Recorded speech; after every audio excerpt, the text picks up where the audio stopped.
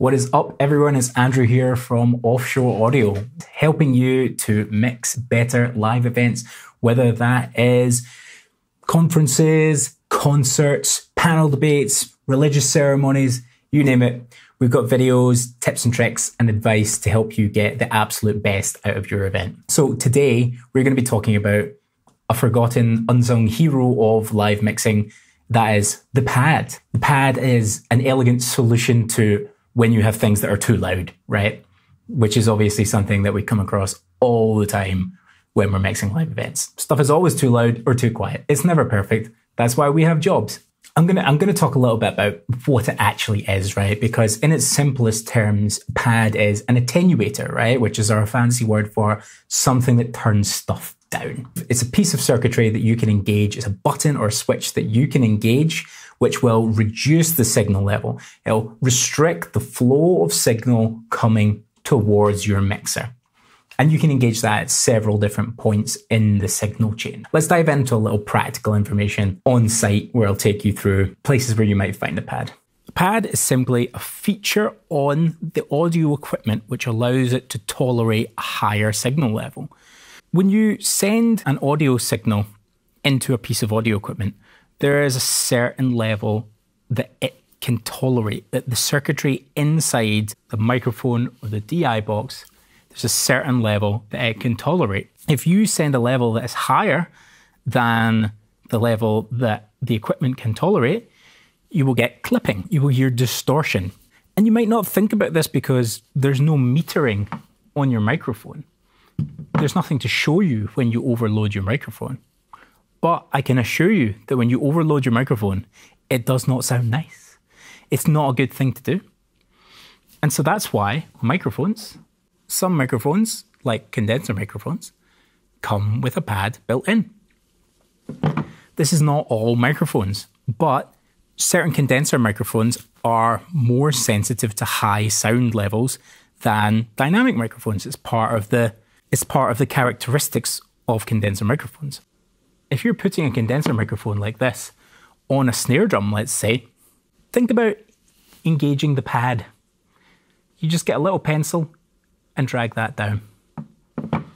Maybe you have to add a little more gain later on, but if you protect your microphone from overloading at stage 1 in the signal chain, then you're going to have better sound further down the chain.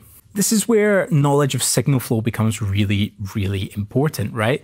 Because you need to know all the steps inside your signal chain and where things can distort. And you've got to think about where you have meters. Just because your meter is not distorting on your mixer does not mean that you have not already distorted the signal. If you don't know how to follow the signal effectively, then you're in luck. In the description underneath this video, I will leave a link to the first module of my course on live sound, where you can learn everything that you need to know about the stage and how to work on the stage as a live sound engineer. The course will give you the skills that you need to go out and mix better gigs. You'll know what all these buttons do on microphones and DI boxes. You'll know why to use them. And better yet, you'll feel comfortable using them. And you're going to get more gigs and you're going to have more fun. Anyway, moving on.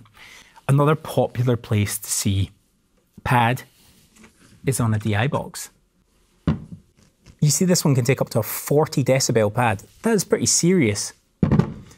Sometimes when you get extremely hot outputs from keyboards or other powered instruments, the signal's just too hot when it comes into the mixer. And so using a DI box is a great way to just make sure that that signal is an appropriate level when it reaches the microphone preamp. That way, you don't overload your microphone preamp before you've even had a chance to add any gain to it. Let's just answer a couple of the key questions about pads here, right? When do you use it?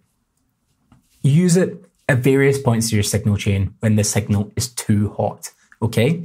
So if you have a condenser microphone, which gives you a pretty hot signal to begin with, if you have that rammed up against the underside of a snare drum, which is not unheard of, you might find that you're actually overloading that microphone circuitry right after the capsule in the microphone.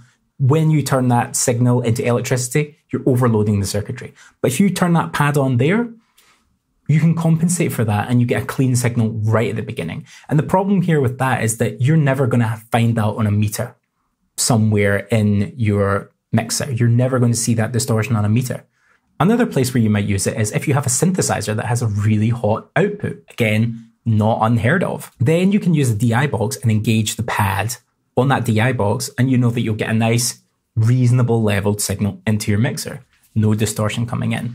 And the final place where you're going to find it is on a mixer. So normally on a mixer, you'll find right at the top next to the preamp, there will be a button that you can push in that's going to engage a pad. Normally it's 20 decibels or so, which is enough to compensate for most loud signal sources. On some digital mixers, you might have to go into a menu where the preamp is to find a pad button. But a really, really important takeaway when using pads is always make sure that they're turned off before you start your sound check. Because you don't want to sound check with a pad engaged in case you end up adding loads and loads of gain to a signal which is padded and then introducing noise into your system. Or even worse, you go switching out cables because you have no signal at all from the keyboard that you just plugged into a DI box, only to find out later on that you have 40 decibels of gain reduction before you're even reaching your mixer. So then you don't see or hear anything. And we don't want to waste our time looking for that, do we? It's also pretty essential that you don't turn the pad on or off while your channel is unmuted. You should always mute your channel when you're going to mess around with cables or circuitry or anything. But if you turn a pad off when a channel is live, you really have a pretty high likelihood of screaming feedback and horrible noise, or everyone just getting a massive fright from the suddenly 30 decibel louder sound that's about to happen. Hopefully you found that one useful. If you're not using pads yet, you probably have a lot of distortion in your signal. Hopefully you've been using pads already, but if not, I hope this one helped you out. If you've not been using them, tell me how that's been going. I'm really interested to hear about that. If you're interested in getting more videos and tips and tricks on mixing better live events, then please think about subscribing to the channel. Just click the subscribe button in the corner of this video. That way you'll get notified whenever there's a new video out with new info for you to help you mix better gigs. Let me know what else you'd like to hear about as well. Always looking for suggestions for things to make videos on. As I mentioned in this video, knowledge of signal flow is really important for diagnosing problems, for example, a pad that's been left on, or knowing where to insert your pad. You can check out the link below for the first module of my workshop. In that, we talk about everything that's on the stage, but in the workshop in total, we do a lot of in-depth work on signal flow, which is super important to understand problem solving.